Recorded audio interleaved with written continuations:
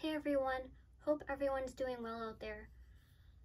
Over a week ago, I put out a video explaining a new feature which is in public beta testing and developer beta testing, where you can unlock your phone while wearing a mask if you have your watch on and that your watch is unlocked and that it has a passcode on it, and that your watch is also on the public beta or developer 7.4.1. And the feature works great. In the first beta 14.5, the first beta, it was working really well.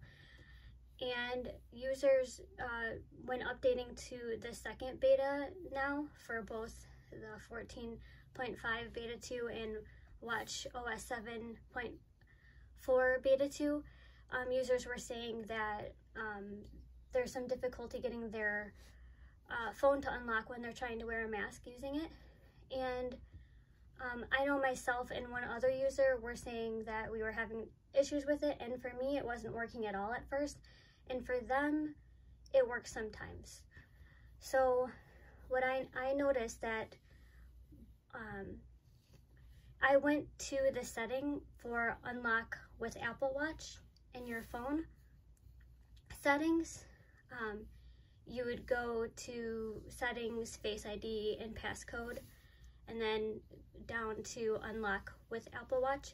If you just toggle that on and off, or I'm sorry, if you toggle it off and on because it's probably already on since you're trying to use it, then it'll help. I have had no issues ever since I toggled it off and then back on, and then just used it and put a mask on, and it seemed to work well. And it worked really well for the one other person that I know is also using public beta.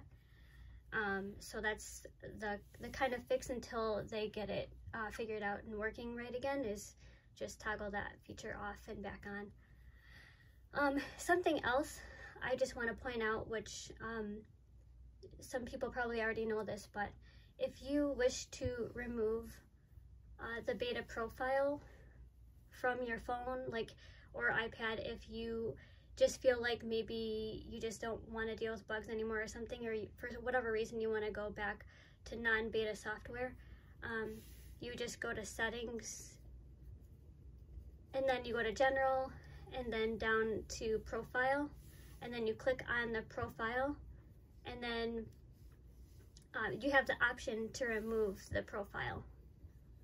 So you can just remove it there, and then you just wait for non-beta software to be available, and then you can just install it, and everything will be back to the way it was before.